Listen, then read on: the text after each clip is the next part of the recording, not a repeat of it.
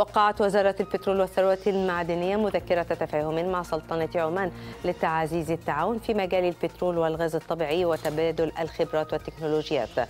وسوف تعمل مذكرة التفاهم على توسيع إطار التعاون بما يشمل المشروعات المختلفة، لا سيما في مجال إنشاء المستودعات وتخزين وتداول ونقل المنتجات البترولية والغاز، فضلا عن البحث والاستكشاف. وتهدف المذكرة أيضا إلى تشجيع وتبادل المعلومات والخبرات والتوقعات المستقبلية المتعلقة بمجال البترول والغاز الطبيعي عبر تعزيز الشراكة بين مؤسسات القطاع الحكومي والخاص بكلا البلدين.